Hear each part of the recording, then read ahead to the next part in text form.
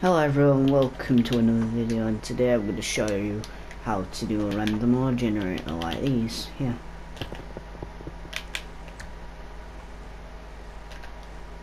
First you'll need to make the block type as repeat, and then you need redstone as always active. Delaying ticks I'd say around 100, it's up to you though.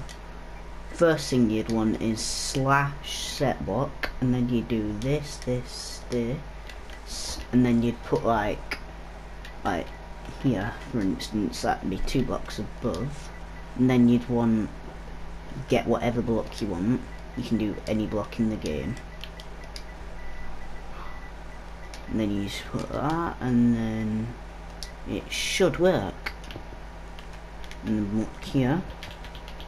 And show you this works, I'll go in survival and do it. Now I'll get me pickaxe, and then